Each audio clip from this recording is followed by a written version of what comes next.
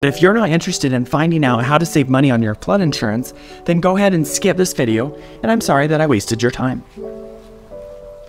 But if you do want to know how to save money on flood insurance, keep watching, and within the next 60 seconds, I'm going to show you the fastest way I have found in how to save money on your flood insurance. Hi, I'm Robert Murphy. I didn't become the flood nerd traditionally. I haven't worked in the insurance industry for over 20 years.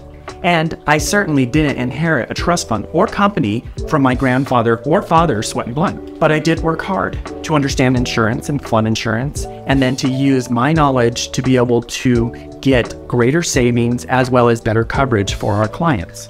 Since then, we have saved our clients over $360,000 collectively. And we have been placed on a list of the best flood insurance companies as the most affordable option by Investopedia.